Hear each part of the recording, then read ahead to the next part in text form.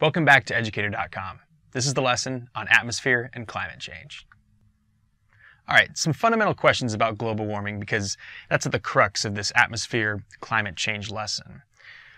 First question, what is the origin of known periods of warming prior to human existence? So, if we take humans out of the equation and we have evidence that the Earth did have warming periods and cooling periods and warming periods prior to us, where does that come from? Can we separate that from human-caused global warming?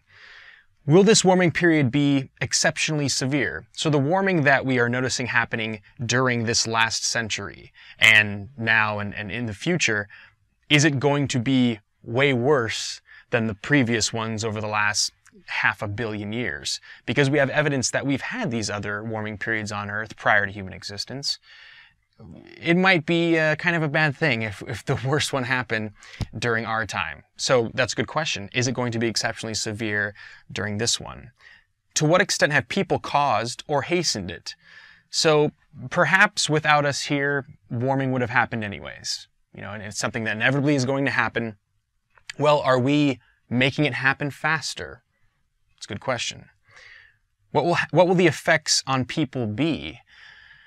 So whether it's us adapting to those changes over time or trying to mitigate the causes of global warming, we have to be prepared for, hey, what are the effects going to be on humans? Not just us, on our bodies, on our food supply, on our environment, on our water supply, etc. How will it affect other life forms on Earth? So besides us, besides human beings, what will the effect be on plants?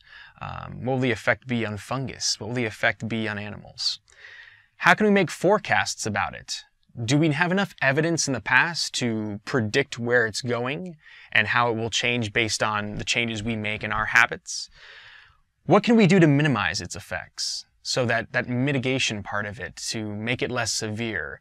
Some scientists on the more downer side of it have already predicted that it's too late.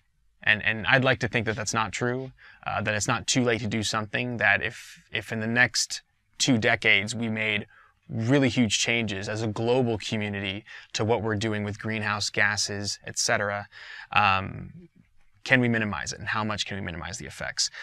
These are 2 images of the peak of Mount Kilimanjaro in Africa, and you can see that they're both taken during the same month, and it's about 15 years apart, these images. You can see that, you would expect around the same month to have a similar amount of glacial ice or just, ice pack because of those seasonal changes on this part of the Earth. But you can see that, less than 20 years later, significantly less during that same time period during the year. Now, I do want to give you a caveat here that global warming, the act of the climate temperature rising steadily over several decades or hundreds of years or thousands or more years, that's not the only reason that Kilimanjaro ice is less prevalent now. There are other reasons, and I'll give you some theories and reasons behind that later on in this lesson.